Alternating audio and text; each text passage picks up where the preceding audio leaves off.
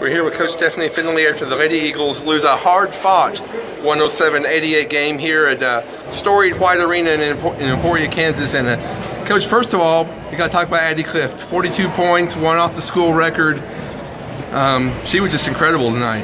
She was hot that first half and kept it going the second half, although there was a stretch there in the second half where I felt like she went cold or she would have easily had the record and plus some, but she was getting her shot whenever she wanted it that first half for sure. Good news is we're not that far away. I mean, we might look at our record, it's 1-6, but this is a team that's perpetually deep in the NCAA tournament. We were right with them. Yeah, well, I don't know if you say we were right with them. Well, for 3 quarters. For a little while, and we let them get away from us. We let them out-rebound us too much, and obviously, you know, we're pushing the pace, trying to, so it's going to be a higher scoring game, but you're giving up 107 points. Your defense needs to lock down a little more. But you learn a lot from games like Angelo State on Saturday, Emporia State here. I mean, like I said, these are teams that are deep in the NCAA tournament every year. Right, they are. And they're big teams, they're physical teams, and we're learning.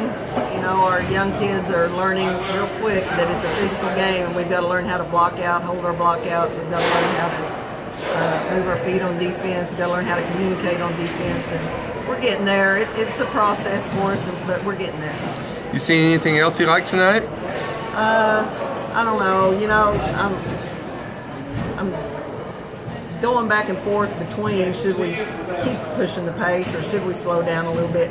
We're getting Carolyn healthy. We didn't have her in San Angelo. She didn't play at all. And tonight we were trying to play her less than 20 minutes, trying to get her back healthy. And I think once we get her healthy, you know, the rebounding will improve. We'll have more of a post presence in there with Carolyn down low. So we'll see how that goes once we can get her back into a 100% mode.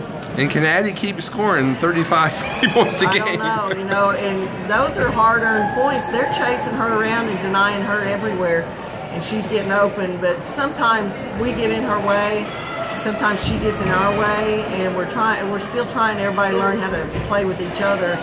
And so while that was a good thing for her, sometimes she's having to fight off extra defenders just because we're not sure where to go to get out of her way. So, you know, we've got to figure those things out, and we will as we go along, but she sure is earning every point she's getting.